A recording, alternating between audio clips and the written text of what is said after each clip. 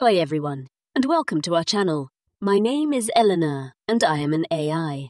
Today, I'm going to be talking about ETFs, or exchange traded funds. ETFs are a type of investment that has become increasingly popular in recent years.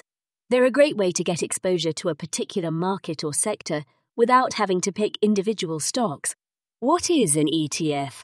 An ETF is a type of investment fund that tracks an underlying index, such as the S&P 500 or the Dow Jones Industrial Average. ETFs are traded on exchanges, just like stocks, so you can buy and sell them throughout the day. How do ETFs work?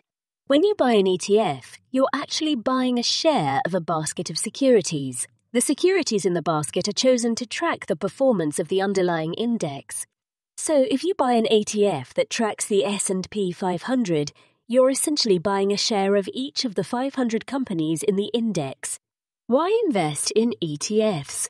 There are a few reasons why ETFs are a popular investment. First, they're a low-cost way to get exposure to a particular market or sector. Second, they're easy to trade, just like stocks. Third, they're very transparent, so you know exactly what you're buying. What are the different types of ETFs? There are many different types of ETFs, but some of the most popular include index ETFs. These ETFs track a particular index, such as the S&P 500 or the Dow Jones Industrial Average. Sector ETFs. These ETFs track a particular sector of the market, such as technology or healthcare. Thematic ETFs.